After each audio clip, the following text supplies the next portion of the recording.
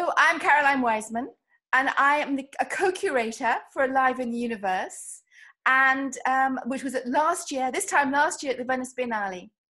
And now I'm going to interview one of those artists who participated, called David Baldry, who is actually co-curator with me. But so he had these two roles, didn't you, David? I did indeed, yeah. Here I am. Yeah, you had two roles as both co-curator with me and choosing the artists with me, the 28 artists. So we had one artist each day, and then we chose you. You were chosen as one of the artists. By you, I have to say, not by me. So you were chosen as one of the artists.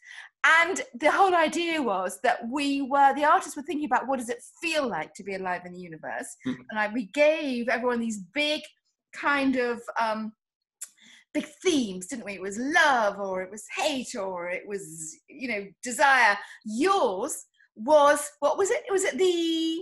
What was yours? I can't remember. But I remember the title of yours, which was Endgame.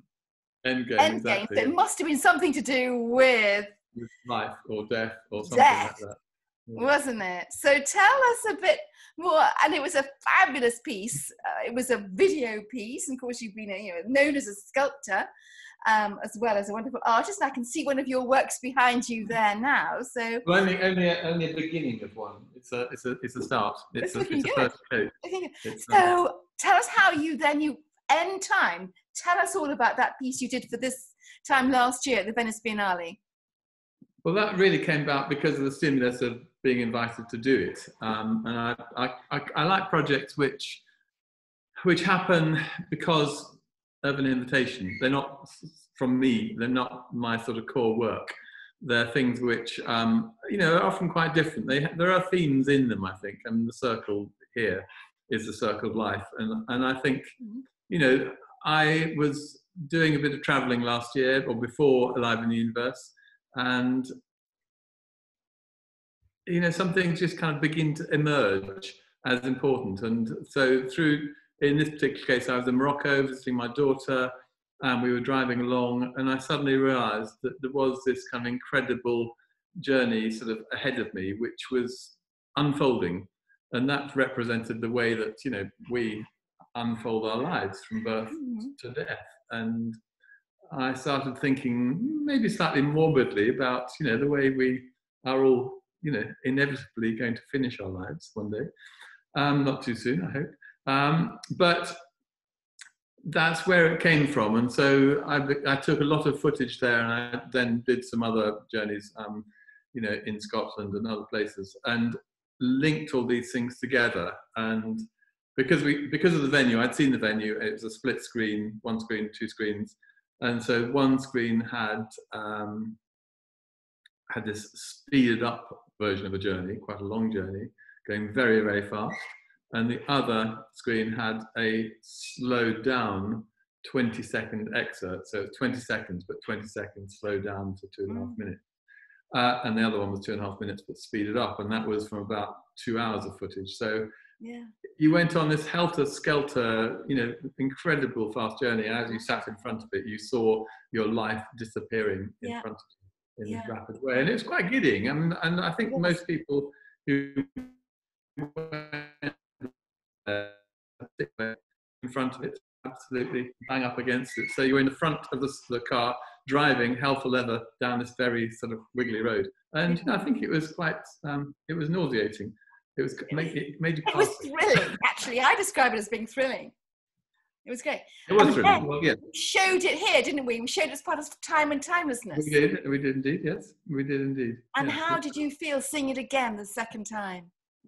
I feel good. I mean, the venue was different, and the positioning of people was different. We couldn't have the bench seats right, so as if you were in the front row of the cinema, which was, which is a shame in a way, but it was different. And again, it was received very well by the people who looked at it, and it elicited quite a lot of questions from the audience that were there.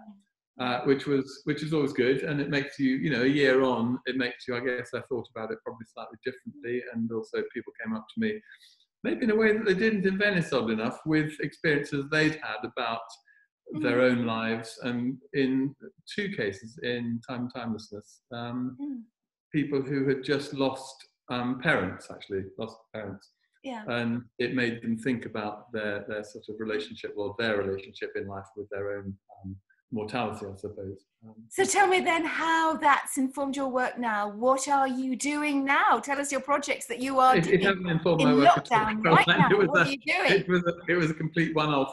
Well, maybe it did inform a little bit, in that I've been, for the first time ever, well, and maybe go back a little bit, we've not long ago moved to a new house where we've established new studios. And so since Alive in the Universe, I've been in my studio. And when you've been out of practice for a little while, for me anyway, you think immediately you're going to go back to the same place you left off.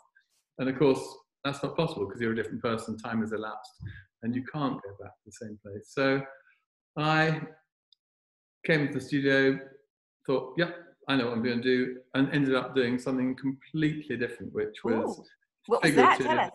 It was figurative. It was also something which I've always had a problem with, which was life drawing. Although I, did life drawing as an art student, and eventually ended up teaching life drawing in art schools, I could never quite see the point, unless it related specifically to your work. If you're a figurative painter, let's say, or a figurative sculptor, you would do drawings of the human figure. Of course you would. Anyway, so I started making drawings of me, in fact, because I was there. I was. These are life drawings of you. These are life drawings of me. Okay. But they're not normal life drawings, because most of me is absent. I was going to say, do you have your clothes on or off, David? My clothes were off. But you can't see anything. You can't see anything. I could see it all, but nobody else will. I have a pleasure with that. But, yeah, okay. But it was all to do with me disappearing. I thought, as a person, as an artist, I was interested in not being sort of, kind of a big star, but actually thinking about how one just disappears through life. And so anyway, I started making these drawings, which were about rubbing out, taking away. Okay. So they started off with me as life drawings, and then they became less and less about. They were still life drawings. And then some things happened, and I started introducing more of a narrative to them, which was quite personal, and I enjoyed them, and I think it was cathartic, but it's probably not what I wanted to do. Right. And then, because I think you can probably see them here. Look, I've got lots of cactus and plants, and I'm interested in gardening and gardens. Probably interested in plants more than gardening, to be honest. And I started making drawings of some of the cactus in my studio, but just again because they were there, and I wasn't sure what I was doing, so I thought, I've got to be occupied. Being in a studio, being an artist, sometimes you just have to chip away at it and see kind of where it takes you. And those are, I don't know whether you can see them on the wall there. Some of the things that I began to make, which actually, weirdly, I just got out today because I wanted to look at surface. They're done in different materials, and so because of what I'm doing here, I wanted to look at the surfaces of different inks and different chalks and things.